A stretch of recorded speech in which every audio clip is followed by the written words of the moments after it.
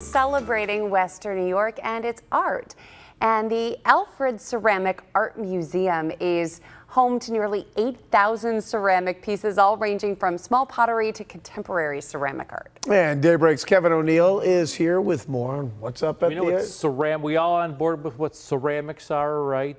Different from the clay pottery wheel thing the clay. No, that works. Same thing? Okay. It's the clay that's baked and made hard, like into bowls or plates or Pete's hair, stuff like that.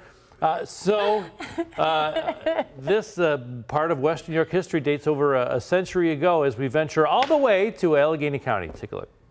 We celebrate sensational ceramics as we continue our mission to celebrate all of Western New York. Hello from Alfred University and their amazing Ceramic Arts Museum.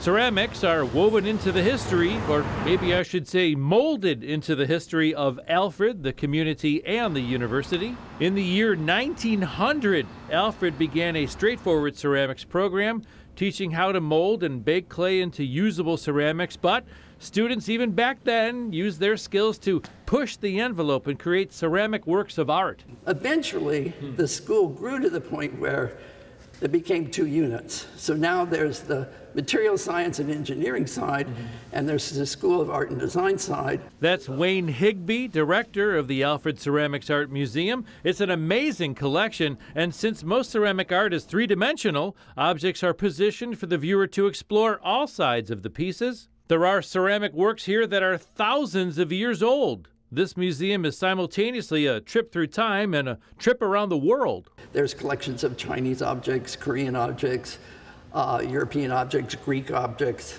but also the primary mission of the museum is to collect, preserve, research, and exhibit modern and contemporary ceramic art. Yep, most pieces on display have a modern feel. I love this Native American work from 100 years ago, and I was drawn to this Mexican vase that's about 2,000 years old. Yeah, keep that behind glass, please. The Extraordinary Museum is open all year, Tuesday through Sunday, on the university campus. $7 admission. Kids are free. The website ceramicsmuseum.alfred.edu. Pretty cool, huh? I like it. Yeah. There's a lot of beautiful stuff in there. And again, it is open over the summer as well. And again, we celebrate all of Western New York. Allegheny County, we're going there. Three Sisters Island, of course, in Niagara County.